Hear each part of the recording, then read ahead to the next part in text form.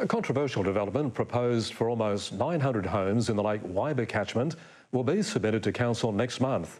The area had been protected from urban development, but the former state government opened the door in a deal to transfer 140 hectares into National Park.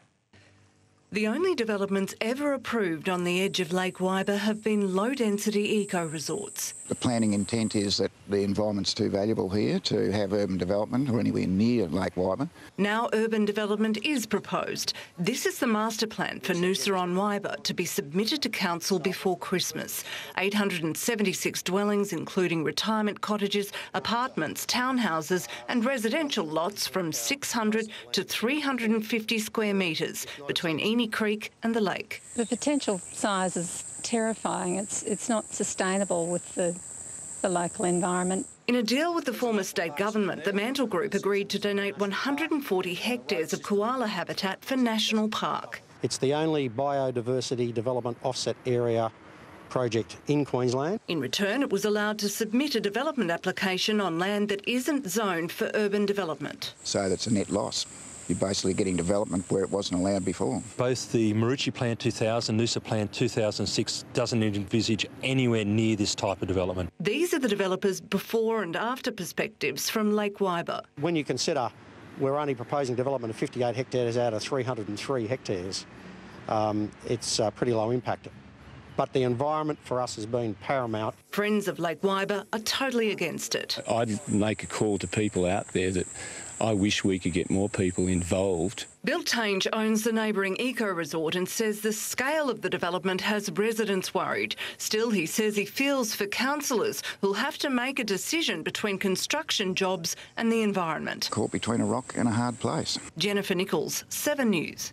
Artists opposed to a proposed development on the shores of Lake Wyber are welcoming people to visit an exhibition that showcases the beauty of the area.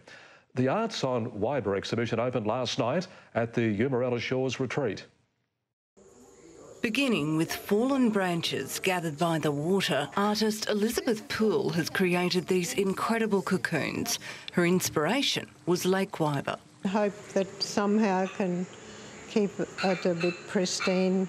You know, it's so precious, it's so delicate and fine. The Arts on Wyber exhibition is drawing attention to the beauty of Lake Wyber, and a proposed development artists fear could damage it. To me, it feels like the death knell for this lake. That's how I feel about it. The Mantle Group is submitting a development proposal for 876 dwellings between Inny Creek and the lake, in return for a 140-hectare donation of koala habitat for National Park.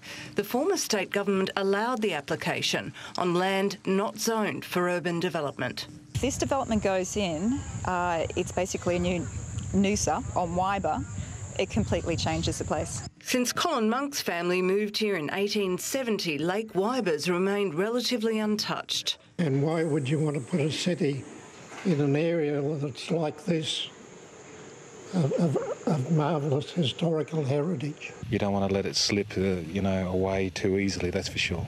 The exhibition at Umarella Shores Retreat is open from midday till 5, ending on Sunday, with creative workshops for families on Saturday. Go to the Friends of Wyber website for information. Jennifer Nichols, 7 News.